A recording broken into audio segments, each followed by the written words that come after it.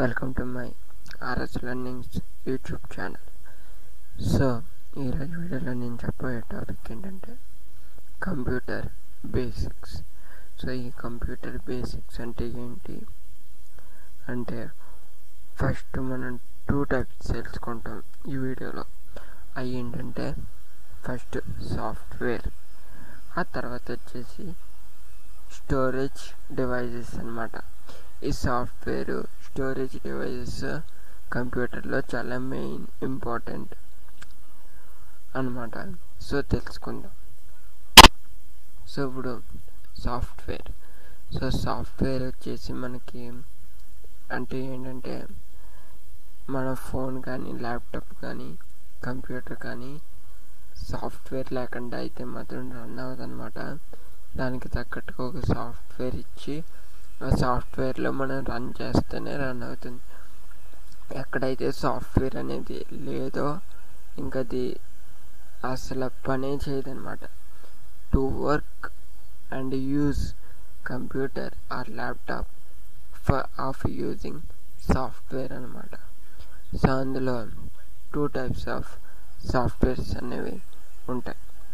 So ఆ 2 types ఏంటంటే first one వచ్చేసి సిస్టమ్ సాఫ్ట్వేర్, సెకండ్ వన్ వచ్చేసి అప్లికేషన్ సాఫ్ట్వేర్.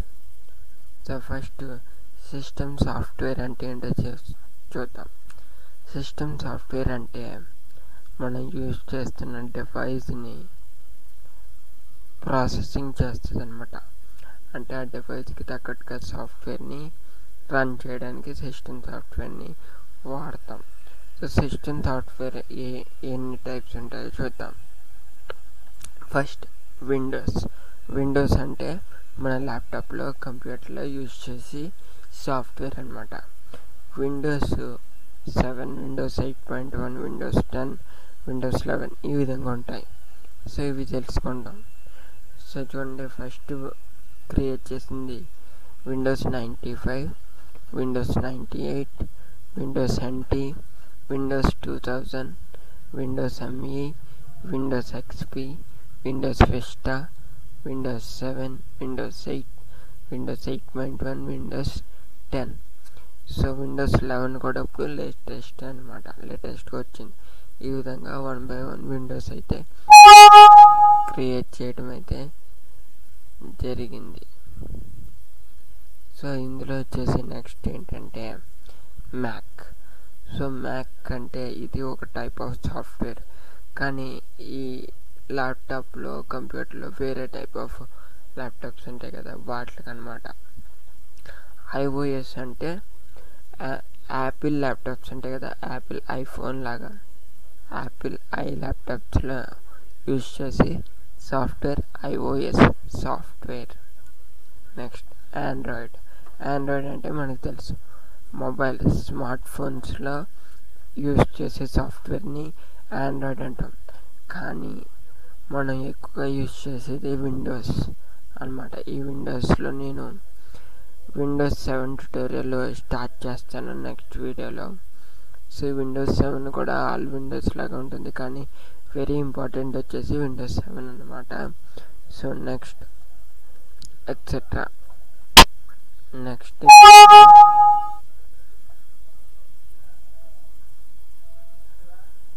నెక్స్ట్ ఏంటంటే అప్లికేషన్ సాఫ్ట్వేర్.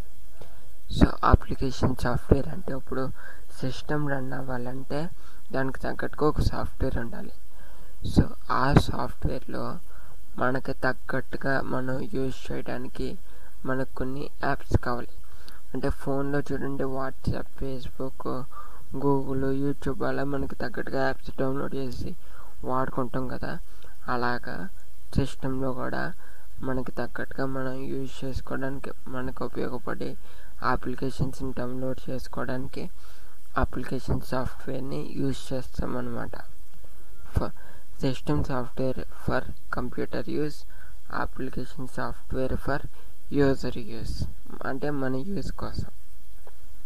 ఇందులో ఫస్ట్ వెబ్ బ్రౌజర్స్ అంటే యూట్యూబ్ అంటే Google chrome, fire pox, Yahoo, opera mini ఇలా వెబ్ సెర్చింగ్ యాప్స్ ఉంటాయి కదా, వీటిని వెబ్ బ్రౌజర్స్ అంటాం. నెక్స్ట్ ఆడియో అంటే పాటలు వినడానికి యూజ్ చేసే సాఫ్ట్వేర్స్. నెక్స్ట్ వీడియో అంటే సింపుల్గా VLC media player, Windows media player, MX player, ఫోన్లో ఎంఎక్స్ ప్లేయర్ లాగా ఈ వీడియో ప్లేయర్స్ అనమాట. నెక్స్ట్ గేమింగ్స్ అంటే గేమ్స్ ఆడుకోవడానికి సాఫ్ట్వేర్స్. నెక్స్ట్ ఆఫీస్ సూట్ అంటే ఎంఎస్ ఆఫీస్లో XL, word, power point, access, note అలా మైక్రోసాఫ్ట్కి సంబంధించి ఆఫీస్ ఫైల్స్ అన్నీ కూడా అప్లికేషన్ సాఫ్ట్వేర్ ద్వారా యూజ్ చేస్తాం, etcetera. Next storage devices.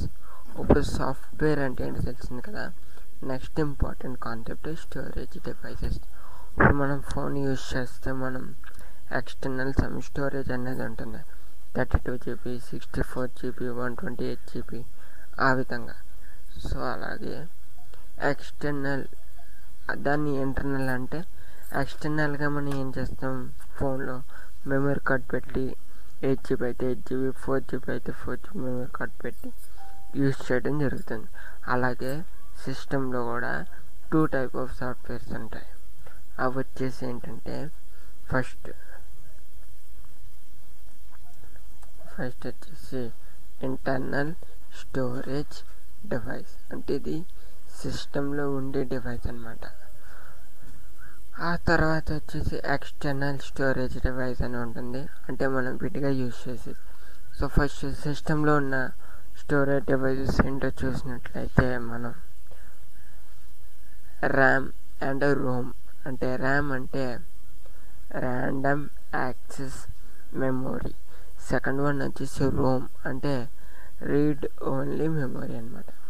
So ఈ ర్యాండమ్ యాక్సెస్ మెమొరీ అంటే ఏంటి, రీడ్ ఓన్లీ మెమొరీ అంటే ఏంటంటే, ర్యాండమ్ యాక్సెస్ మెమొరీ అంటే మనం అప్పటికప్పుడు యూజ్ చేస్తాం, ఓపెన్ చేసి సాఫ్ట్వేర్ని యూజ్ చేస్తుంటాం కదా. అంటే ఎక్సెల్ ఓపెన్ చేసి వాడుతుంటాం, అప్పుడు సమ్ మెమొరీ అనేది తీసుకుంటూ ఉంటుంది. అలా మనం ఏ ప్రోగ్రామ్ అయితే యూజ్ చేస్తుంటామో దానికి తగ్గట్టుగా మెమొరీ అనేది ఆక్యుపై చేసి ఇస్తూ ఉంటుంది. దాన్ని మనం ర్యామ్ అంటాం. నెక్స్ట్ రోమ్ అంటే read only memory. So read only memory అంటే మనం రన్ చేయకుండా ఇంటర్నల్గా అంటే లోపలే అన్నీ రన్ అవుతాయి, మనం ఓపెన్ చేయడానికి తగ్గట్టుగా చూపిస్తూ ఉంటాయి కదా. అంటే మనం రన్ చేయకుండానే ఇవి రన్ అవుతూ ఉంటాయి అన్నమాట. అప్పుడే మనకి యాప్స్ అనేవి ఓపెన్ చేయడానికి అవుతుంది. దాన్ని మనం రీడ్ ఓన్లీ మెమొరీ అంటాం. సో నెక్స్ట్ ఏంటంటే ర్యామ్లో 2 types ఉంటాయి.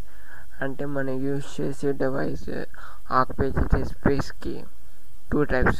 ఫస్ట్ వచ్చేసి static random access memory RAM అనమాట. అంటే మనం సింగిల్గా యూజ్ చేసేది, అంటే ఫొటోస్, వీడియోస్ ఈ విధంగా.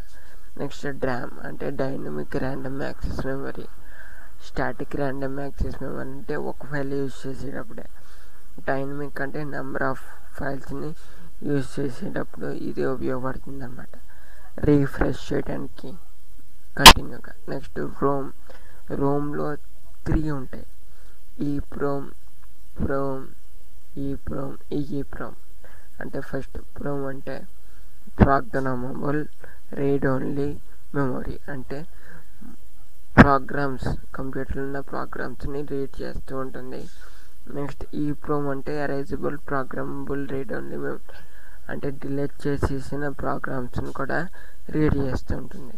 Next ఈప్రోమ్ electrical erasable programmable read only memory. అంటే కరెంట్ ద్వారా యూజ్ చేసి ప్రోగ్రామ్స్ అన్నమాట. నెక్స్ట్ ఇప్పుడు దాకా ఇంటర్నల్ స్టోరేజ్ డివైసెస్ అంటే ఏంటో చూసాం. ఇప్పుడు ఎక్స్టర్నల్ స్టోరేజ్ డివైసెస్. ఇందులో అంటే మనం సిస్టంలో కాకుండా విడిగా యూజ్ చేసే డివైసెస్. ఫస్ట్ DVD అంటే మన DVD డ్రైవ్, CD డిస్క్ని వేసి యూజ్ చేస్తాం. నెక్స్ట్ యూఎస్బి అంటే యూనివర్సల్ సీరియల్ బస్. అంటే ఈ యూఎస్బిలో మనం మౌస్ పాయింటర్స్ని, కీబోర్డ్ పాయింటర్స్ని, అలాగే పెన్ డ్రైవ్స్ని, అలాగే కార్డ్స్ ఉంటాయి కదా, అంటే మెమరీ కార్డు వేసి యూజ్ చేసే కార్డ్స్ ఉంటాయి కదా, వాటిని డ్రైవ్, యూఎస్బి డ్రైవ్, కార్డ్ డ్రైవ్స్ని, వీటిని ఎక్స్టర్నల్గా సిస్టమ్కి ఇన్పుట్ చేసి యూజ్ చేస్తామన్నమాట. అవి సిస్టంలో ఉండవు, ఆ డ్రైవ్స్లోనే ఉంటాయి. పెన్ డ్రైవ్ అయితే పెన్ డ్రైవ్, కార్డ్ డ్రైవ్ అయితే కార్డ్ డ్రైవ్, డివిడి అయితే డివిడి, అలా ఎక్స్టర్నల్గా స్టోర్ చేసుకుంటాం అన్నమాట. సో చూసారు కదా ఫ్రెండ్స్, మీకు కనుక నా వీడియో నచ్చినట్టయితే లైక్ చేయండి, షేర్ చేయండి, సబ్స్క్రైబ్ చేసుకోండి.